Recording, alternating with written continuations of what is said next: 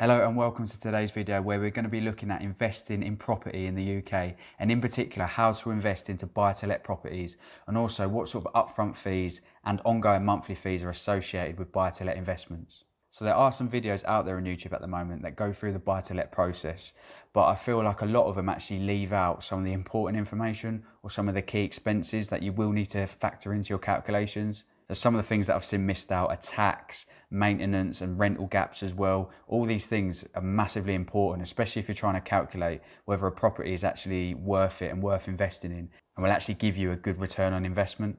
So today's video is going to be split into three sections. The first section is looking at the upfront fees associated with purchasing a property and purchasing a buy-to-let property. The second section will be looking at the ongoing fees and ongoing expenses associated with running a buy-to-let property. And this will include a section on maintenance and tax that you may have to pay. And the third section will be going through a scenario which is pretty realistic. And for the scenario, I've used a spreadsheet that I've built where you plug in some figures based on a property that you've seen, and then it will tell you your upfront costs, your potential monthly costs, and then taking into account your tax and potential sort of fees that you have to pay there, and giving you an overall figure, which is a profit per month and per year, which you could potentially earn as part of investing in that property. So if you feel this is something you would be interested in, please stick around to the end of the video and we can see what the scenario comes out as. And also, if you are new around here and enjoy investing or finance-based videos, then please hit the subscribe button. So section one, we're going to be looking at upfront costs. So investing in a standard buy-to-let property, you tend to need around a 25% deposit. This is because standard buy-to-let mortgages tend to offer you a 75% loan to value. So you need at least a 25% deposit in order to take out a buy-to-let mortgage with most companies. There are some providers out there who will offer an 80% loan to value. So that means you only need a 20% mortgage on the price of the property. But at the moment, these companies are very few and far between. And if you did go at 80% loan to value buy-to-let mortgage, then you would expect your monthly fees in terms of a mortgage payment to be higher. So the second thing you have to factor in is stamp duty. Now, if you're buying a property for the first time, then you are exempt from stamp duty. Although the majority of buy-to-let investors will actually own their own property already, or already own a buy-to-let property, which means any properties they buy moving forward, they will need to pay an additional 3% stamp duty. So stamp duty is an upfront cost that you need to factor in alongside your deposit. The third upfront fee that you need to consider is solicitor fees. Now, when buying a property, the solicitor fees can vary depending on obviously what solicitors you go with. When I bought my first property, the solicitor fees were around £500 to £700. So this is a sort of typical amount that you'd expect, but obviously they can vary depending on who you actually go with. Number four is mortgage product fees. Now, the majority of mortgages that you take out, there'll be a mortgage product fee that's associated with it. So this is basically a fee that you have to pay in order to take out that mortgage with that company. Now, these mortgage product fees typically range between £995 and £2,500. And there are companies out there which won't actually charge you a mortgage product fee. However, those companies may give you a worse interest rate, which means that you may potentially be paying more each month on your normal monthly mortgage amount. So I'd say the typical amount is around £1,000 to £1,500 for a mortgage fee. And depending on who you go with, there is an option to add this on to the end of your mortgage, so you don't have to necessarily pay it as an upfront fee, but you may just want to pay it so you don't actually pay interest on it, which is why I've included it in the upfront fee section. Number five for upfront fees is a survey. Now, if you are buying a home, especially for an investment, and you're keen to sort of own it for a long time, you may feel more comfortable in actually purchasing a full home buyer's survey on the property. There are different levels of surveys that you can buy, but if you went for a full home buyer's survey, this gives you a more in-depth look on the property. And this should flag any major issues with the property or any issues that may potentially come up in the future. So a few months ago, I actually got a home buyer survey on a property that me and one of my mates was looking at. And this home buyer survey actually flagged up a load of issues with the property, which when we actually got a quote for was around £10,000. And the home buyer's survey was only around £400. So for the sake of spending £400 on this survey, it actually flagged £10,000 at least worth of issues and damages on the property that we wouldn't have seen sort of on face value when we were looking at the property. But obviously you can go for a bog standard survey, which will be less, but obviously it won't be as in depth. So it all depends on your personal preference and your sort of risk tolerance. And if you want peace of mind, you might want to pay a bit more and get a full survey done on the property before you actually purchase it. So those are the key upfront fees that you'd have to factor in before purchasing a buy-to-let property or any property. So now we'll take a look at the ongoing costs associated with a buy-to-let investment. So the first one obviously is the buy-to-let mortgage itself. So there are two types of mortgages that you can take out. There's an interest-only mortgage and a repayment mortgage. So depending on your goal as a landlord, if your goal is for monthly cash flow, then you'd probably take out an interest-only mortgage. So this means that you'll only pay the interest each month on the mortgage and you won't actually be paying down the capital amount that you borrowed as part of that mortgage.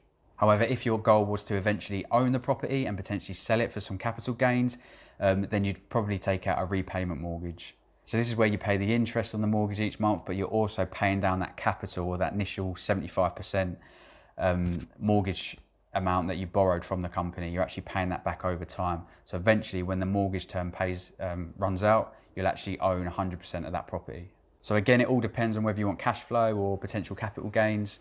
It all depends on your strategy as a landlord. And obviously that will change the monthly figure that you have to pay as a mortgage payment. Obviously interest-only mortgages, the monthly amount that you pay each month will be a lot less than a repayment mortgage. Number two is letting agent fees. Now this all depends on how hands-on you want to be when actually being a landlord of a property. You can get letting agents to fully manage the property, which means they'll find a tenant, they'll deal with all the rental collections, and they'll also be the first point of call if there's any maintenance or issues with the property. Obviously, if you went for a full management service with a letting agency and wanted to be completely hands-off, then this will cost you more. Also, you can go the other end and actually manage it yourself, and you could probably just pay a letting agent to just find a tenant for you and pay an upfront fee, but then you actually deal with actually collecting the rent and any of the maintenance issues to do with the property. So again, depending on how hands-on you want to be, will depend on how much it will actually cost you each month in letting agent fees. So as a general estimate, it can range from around 10% for the bog standard service for a letting agent's fee, all the way up to, I've been quoted around 15 to 17% for a fully managed service. Number three is service and ground charges. So these won't apply if you're buying a freehold property, but they will if you're buying a leasehold property. Leasehold properties tend to be flats and apartments and stuff like that. And some of the fees that you pay on an annual basis will go towards the upkeep of the building itself. So if you are buying a leasehold, you need to take into account these particular fees. But on a plus side, these fees that you pay may include buildings insurance as well, which we'll get to in a minute in terms of insurance. So even though you're paying service fees and ground charges and stuff like that, you may save on buildings insurance if it is included. So number four is insurance. So obviously there's different types of insurance you can get and different levels of cover. As a bog standard, when purchasing a property, you will need buildings insurance. You can then add in contents insurance if you are, for example, doing a HMO, stuff like that, and you're providing appliances and items to the tenant. You can get contents insurance to make sure those are covered. But for a typical buy-to-let property, you might not want to get contents insurance, but it's completely up to you. It's your preference. And also you can add onto your insurance legal protection and also landlord's insurance, which means that it will cover you for any issues with the tenants in terms of legal fees. They'll be hopefully covered as part of your insurance that you take out with them. And also if there's issues with obtaining rent from tenants, you can get insurance which covers you for a certain period of time. Number five is tax. And I haven't seen any video out there actually talk about this at the moment. So when people are showing you their profit or potential profit, you do need to factor in tax that you'll pay on it. So again, while I'm talking about tax, I do advise you to actually go onto the government website and actually read through what you'd pay tax on. But I'm trying to give you just a brief example or a brief overview on the tax rules for 2021. But again, I'm not a tax advisor. I'm not a qualified accountant. So please do your own research. But I'm just trying to give you an overview of some sort of amounts or fees that you'll have to take into account when you're looking at your profit. You do need to factor in tax. So the tax rules seem to change each year and it's getting more and more harder for a landlord. So this basically means compared to prior years, you probably will be paying more tax because you're not just paying tax on the profit, you're paying tax on the whole rental thing and receiving a tax relief of 20% on your interest on your mortgage. Also, what tax you pay depends on what tax threshold you're in, if you're in a 20% bracket or 40% bracket. So it will really vary, but there are calculators out there which you can use to get a rough idea of what sort of tax you will pay and also what particular things you can deduct in order to reduce your tax bill. But you do need to factor in tax, especially if you've got a job at the moment or you've got other rental properties. You do need to factor in tax when you're looking at your profit to see whether it's worth investing. And number 6 is another thing that I don't see people talking about, is maintenance associated with being a landlord, and also gaps in rental income if tenants do leave and you haven't managed to get a tenant in to replace them. But I would say you need to be putting aside some sort of money, even if it's 15-20% of the income you receive, into a fund to ensure that if something does go wrong with a property, or if there is gaps in rental income, you are covered.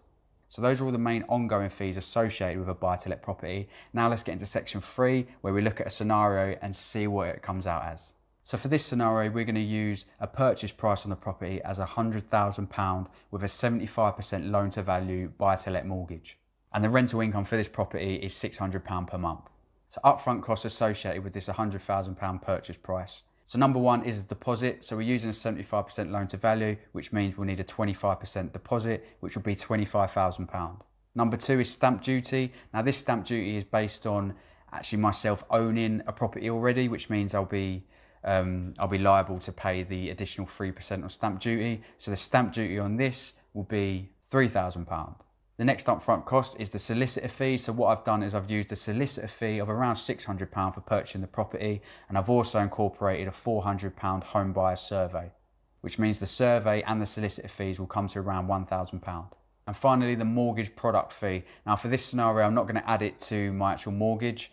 I'm going to put it as an upfront fee in order to just pay it. So the mortgage product fee that I've used is £1,500, and that's actually based on a buy-to-let mortgage that I've found. I tend to use Money Supermarket, type in some figures, and it brings up a list of banks or a list of companies that will be willing to offer you that particular mortgage product. So total upfront fees to purchase this £100,000 property is £30,500. So now let's move on to ongoing costs. So firstly is the actual mortgage fee itself, or the monthly buy-to-let mortgage that you'd have to pay. So I've gone for an interest-only mortgage, and that payment will be £100 per month. So next up is letting fees. So I've gone on an average, I've seen some for 10, I've seen some for 15. So I've gone for a rough 12% as a monthly fee that you'll have to pay. And that 12% is based on the rental income that you receive.